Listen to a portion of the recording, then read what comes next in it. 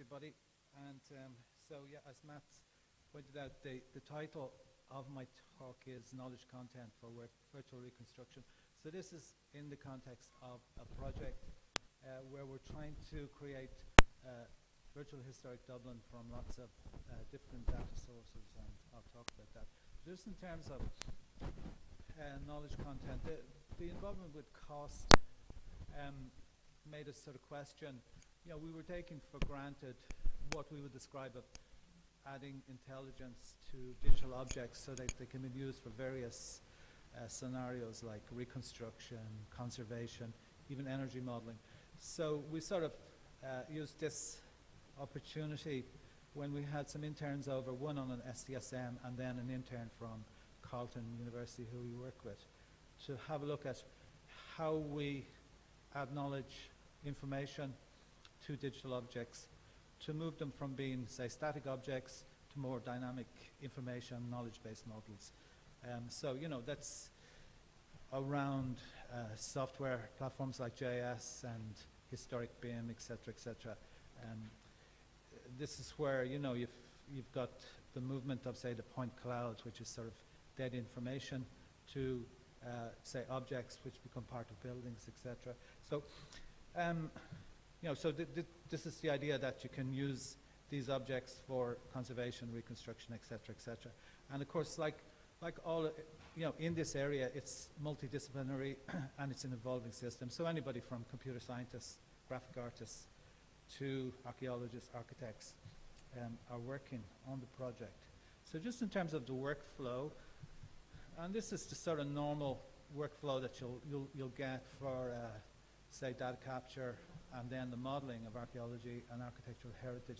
So it starts with, say, data capture, laser scanning, photogrammetry, and there are lots of other digital systems as well as the older systems. Digital processing and organization. So especially for the automated data capture, there's a lot of work. It's collected very quickly, but there's a lot of work in making sense out of it. So before it's processed and turned into, say, what we would describe as heritage GIS, heritage BIM, or indeed game engines, which are sort of open source and allow for better dissemination. The data has to be organized, processed, etc. So I'll say a little bit about that. So yeah, just in terms of the project itself, this is the overall aim of it, is to allow access. So we have a 3D point cloud for the historic city, which was captured with aerial scans, and then we add our own terrestrial scans and other measurements from, say, from historic drawings to that data to create the model, and the model then would sort of, it would show the evolution of the city, etc., the historic city. So who uses it? So it can be for cultural tourism, or it can be for building professionals, or for education. And here's the type of experience that's interactive if it's cultural tourism. If it's building professions, what they want is access to data for conservation, etc. And on the education side, it's a mix of both. So that's the sort of framework for it. So as I say, this paper is written in the context of the SDSM this year, which we used from ARKWORK program.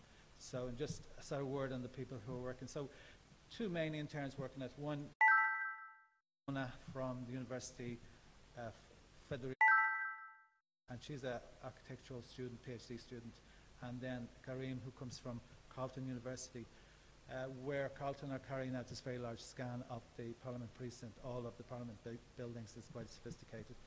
The rest then are, we work closely with the Discovery Programme and with National Monuments. So the Discovery Programme do all the new technology recording for archaeological heritage in Ireland. And the project then was this time managed out of School of Engineering in Trinity. So just in terms of the research methods we used here, so it was a combination. We just started with the usual literature research, a few seminars, and then we had the sort of answers to the questions. So in terms of literature, we've got our own sort of ongoing obsession with historic building information modeling. So we have a lot of the data there already, but what was new was this area of, say, defining knowledge in the context of reconstruction, digital reconstruction, etc., etc. So, okay, so we started off with research seminars with the people working in the area and a series of questions. How's the knowledge created? How can we characterize it? What are the sources, etc., etc. But to sort of summarize on that, it led us back then to our own case studies. So the work that we've been doing over the last probably 15 years sort of pointed to the direction, well, where we were asked to build reconstructed digital models of historic buildings, what knowledge did we put in and what knowledge was taken out. So it clearly became apparent that it depended on the scenario, it depended on the use, whatever use was being made of the data. So again, it's just back to the workflow, and this is the workflow for the historic city. So you have here at the bottom the historic documents, so there's lots of maps and other text, pattern books, etc., which show how the buildings were put together. And as I said before, we have the 3D city point cloud, which was built between, I think it was 2013 up to 2016, aerial based. And on top of that, then we put in the models or the terrestrial scans. And from that we get models, and from that we get documentation which can be used for conservation analysis, etc. Okay, so to look at how you move from the digital data which is captured by whatever system you want to use, laser scanning or photogrammetry, etc. Just a few case studies here on how data is recorded. So everybody here is familiar with laser scanning, and the data is captured very, very quickly. But as I said earlier, it's very difficult to deal with these large point clouds, large data sets. It captures a lot of data you don't want, etc. So how do you deal with that? Structured light, it's more specific. So this is where we got into digital reconstruction, and I'll talk about this project later. These were damaged capitals on the forecourts, typical classical building. So structured light, another form of scanning, but it's very high resolution. So the points are very close together, and the model almost looks solid. Now photogrammetry, which I prefer myself, is quite good, but you don't always get a result. You have problems then because you have to introduce measurements, because the object, while it has the geometry, it may not have the real-world geometry, so it has to be scaled up. So you have to introduce other measurements into the software. So lots of software available, some better than others. So this again is the capitals we were working on in the forecourts. So you can see all the camera positions here. So same sort of principles, with the laser scanner, with the terrestrial laser scanning, it's time of flight of a laser beam. With a structure for motion, it's the actual light which is reflected back into the camera and the position. So you've got a triangulation so you can find the number of points. And the geometry then is a little bit more complicated. It's actually created with software, whereas the laser scanner actually collects the data in real time and gives you the 3D model, so much more accurate. Okay, so just give me a few minutes to show that. So just a quick video. Whoops. This takes a few minutes. So this is a video of some of the data from the point cloud of the city.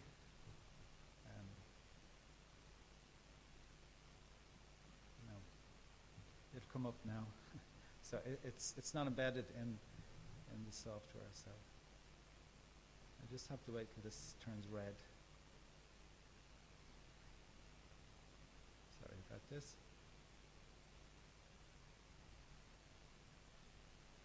No, well, I'd come back to it again. So you can see here's the 2008 data set, here's the 2015 data set. So that's the extent of the survey, the aerial survey, which was a combination of photographs and scanning from both planes and helicopters. And it very much concentrated on trying to get the facades of the buildings as opposed to getting the roofs. So just this is Dublin Castle. So that's the resolution of the aerial scan. And you'll see later where we put the terrestrial scans and the laser scans together, we increase the resolution, the detail of the facades. But it's quite good because, normally when you scan from aerial scans, you pick up just the roofs. But so the flight paths were determined which would pick up as much detail of the facade as possible. I'll just try that video again.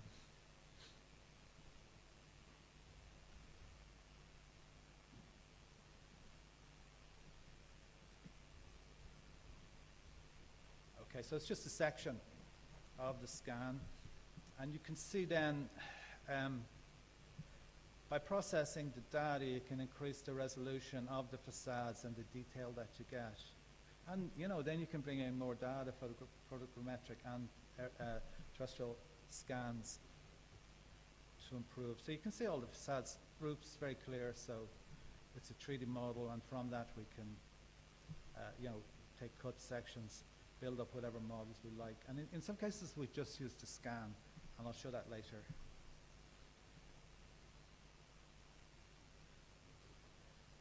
So in this case, by using voxels, increasing the size of the points, the detail became clearer. So by working with the raw scan data, there's a fair bit of work to do. So just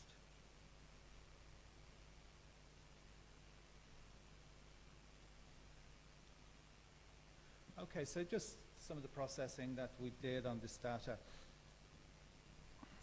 Okay, so you can see, how rough the data is and how you can improve it by segmenting it, using return signals, etc., and coloring. So in this case, we haven't introduced any of the color from the aerial photographs as yet, although someone is working on using those for creating photogrammetric models which can be put together with this model. So you can see it's very rough when you deal with it first, and you can work a way to improve it. So this is the Parliament building in Dublin, and where we've created a full information model of the Parliament, but we're also looking at the evolution of the buildings around it. But so here we've put the terrestrial scan and the aerial scan together. So again, the resolution, the detail improves. So this is the Dublin Castle, which is the medieval side of the city. The Parliament is more in the Georgian part of the city, the classical part. So here again, it's the point cloud with fairly good detail, but I don't have the slide here, but we were able to mesh that. So we were able to turn it into a solid model, because you'll see that the other route to go down is actually to introduce solid objects into the point cloud, and you've got a completely different data set and a lot of work. This is back to Leinster House again. So this is the point cloud, and you can see, that the initial thing is that all of the scans are taken from different angles, different locations. So alignment of the scans to bring them all together in one model. Now, this is becoming easier and easier as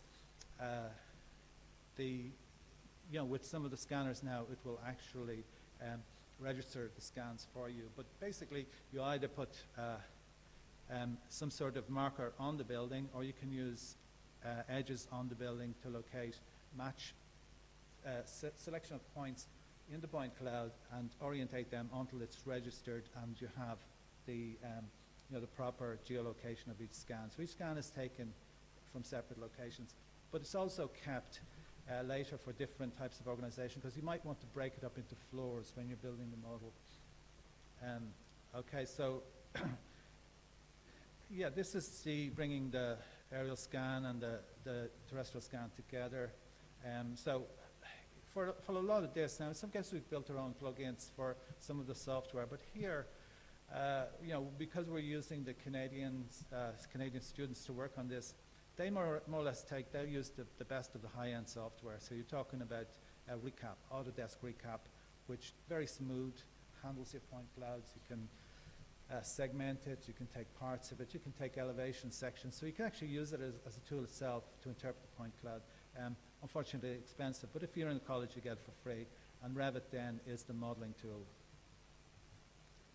So this is the Parliament, which has been meshed in Geomagic. So it's Canadian software, and it's spot on. So we have lots of open source software like MeshLab, great for small objects, but for very big objects, again, you have to use this high-end, expensive software, and not everybody has availability to this type of software. But again, the colleges can get access. So okay, so there we have the data capture and the processing, just based on a few case studies.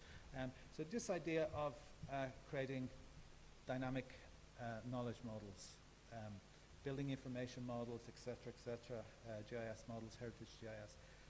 So there's a sort of number of ways of doing it. This is Wells Cathedral, and it's built inside ARKWORK. So ARKWORK is a building information package, which is fairly good for historic architecture. But you see here, this has been done graphically. So once you build this model, you can't really use these parts for other similar models. Not saying that you should have this sort of cut and paste approach, but so if you build parametric objects, you can actually reuse them again and again, because buildings have this repetitive nature, where windows for the 1700s, 1800s are very similar, and you can build them as objects. So just a sort of quick journey through our own sort of evolution in terms of how we model, etc. You have a point cloud here on your left, and the model on the right. So this is one of the first Georgian streets, classical streets in Dublin. Here's the objects as we would build them and code. We coded them in this case so they'd be parametric, so we could reuse them throughout the city. So it's all built around blocks turned at angles. So now putting these objects onto the scan, there's loads of different ways of doing it, but basically they're aligned with the scan. So you're moving. So this is a photogrammetric model, and we're turning it into a solid model. So each of those objects, at the start of it, the window knows it's a window, and the column knows it's a Corinthian capital. And so you're getting into this, the semantics of the building parts, and that will allow you later to do different types of analysis. Mesh models can be used directly. So this is where photogrammetry probably is at its best. So this is recap. It's the Campanile in Trinity. That was the chapel in Trinity just before that. So here we can get a solid model, and as a mesh, we can bring it in as part of the whole building. So, and I'll talk about this particular case study. So this was damage to the forecourts in the Civil War. So here we looked at the damaged area, which is the dome and drum and the capitals over it. And we used the historic drawings and other documents to see how this was built, because it's starting to fall apart again. We need to know how it was constructed. And we took cuts and scans, etc., etc. And from that, different solutions were put forward for the building structure. And I'll go into that again, what sort of documentation we gave the architects, the engineers, but basically moving from low-res scans. So this is just one example of conservation analysis. So the capitals are the area where most of the damage, so it was a fire as well as shell fire. So a lot of the capitals at this stage now, they were repaired, beginning to fall apart. So I think there's 24 capitals, and 8 of them have been replaced. So this is just photogrammetry there, but the main analysis was taken off. The structured light scans were it was partial digital fabrication to reconstruct some of the capitals. Okay, so just on to how, if you're going to take, say, digital data which has information of geometry and texture, but other than that, there's very little else in there which will determine, say, building parts for structural analysis or for recording, for other reasons, for conservation and decay. So we looked at a number of approaches. Now, if you sort of were to construct each building automatically, or sorry, graphically, it would take forever. So we needed some method where we can automate or semi-automate the reconstruction of the buildings. So the idea of shape grammars comes from the work of City Engine, which now is part of Esri, where it's described as procedural modeling, where you can set up various procedures where buildings can be constructed by a set of rules. So those set of rules are based on architectural rules. So if you just take, say, classical architecture, and the Renaissance document holds a lot of these rules. The computer then likes this sort of idea of rules. So you can see the shape grammar here in 2D, and that can be evolved into 3D by rotations, etc., etc. And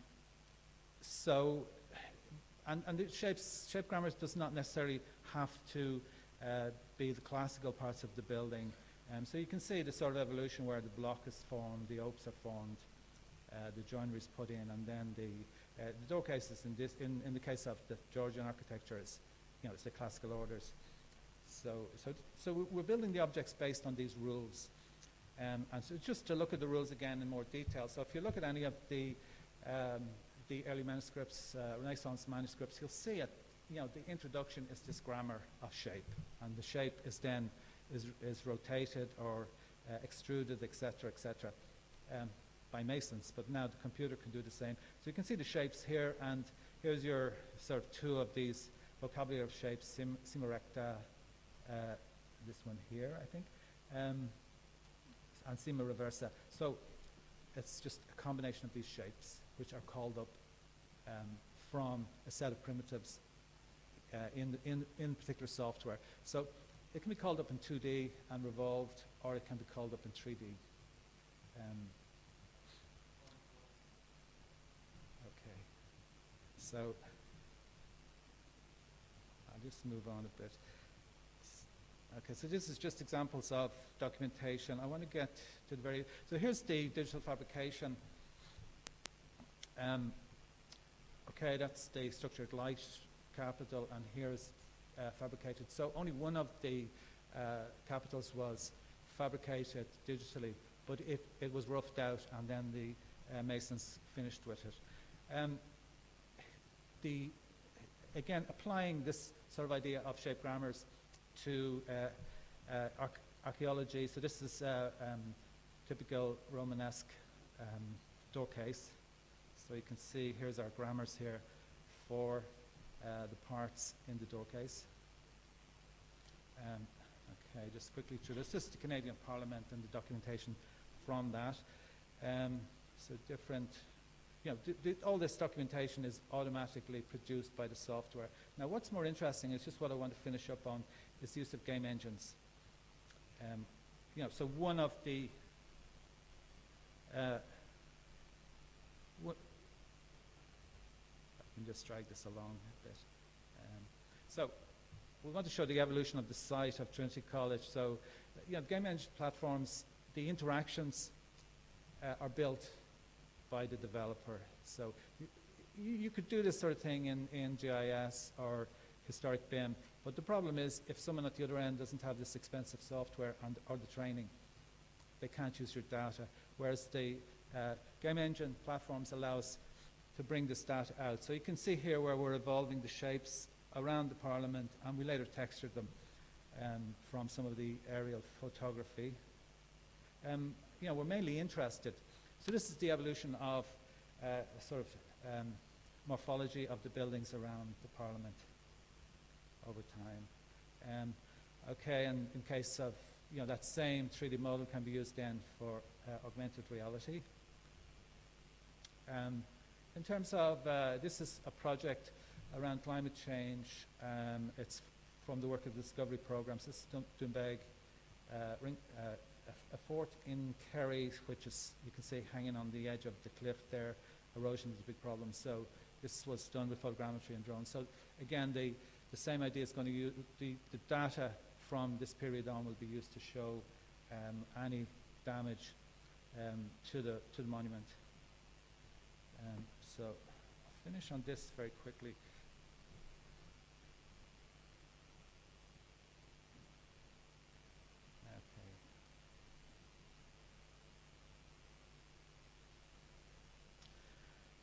Okay, in terms of stories, this is outside of Dublin, but it's a project we're working on, and it's badly funded because of the whole Brexit thing, etc. So it's a sad story, but on that side, money side's sad story. But this is a very good story. So we built a virtual replica of the observatory, and what they did back in the 1700s, late 1700s, was they had meridian markers, which the telescope would hit on both sides, and then they would hit the star that they're measuring. So they were able to measure the angle from the meridians, from the Earth's meridians. So we've combined this with a bit of software which will allow you to type in coordinates and mark where the particular stars you're looking at. So this is just the actual nighttime arrangement of the observatory. If I could move this on now. Yeah. And then we've built a replica of the telescope, which I'll just show now. So, and I'll be finished in 2 minutes.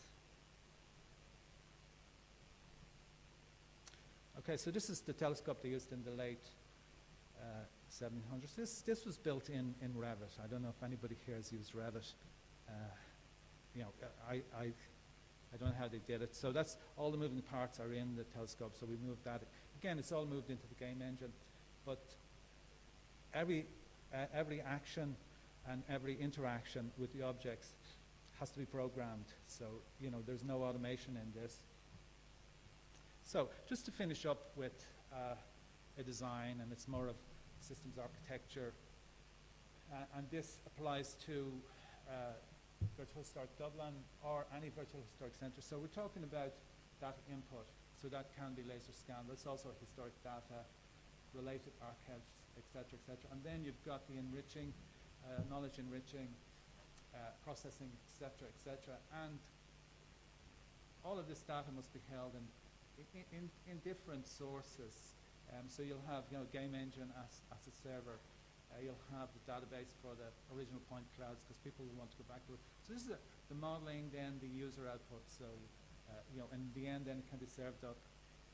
If it's served up as a game engine, it can be used for augmented reality, virtual reality, or for analysis by archaeologists, architects, etc. So that's it. Thank you.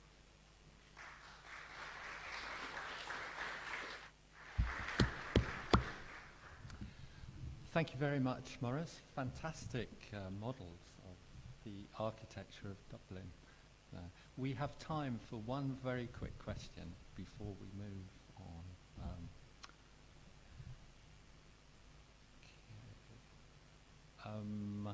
I'm going to ask you one then, if that's okay. We've talked about this before last night over a drink, and I've been just thinking about the potential of your modelling of the above surface architecture of Dublin, and the deposit models of the below surface archaeological strata, and how wonderful it would be to as it were join the two together. Do you see potential in that? You know, it's for obvious reasons we're working above ground. We have the point cloud. As soon as the laser hits the ground surface, that's the end of the data you're collecting. So anything else, it's brought in either as historic data or it can be current data. So, you know, for example, we were using planning facade digital drawings to get more detail.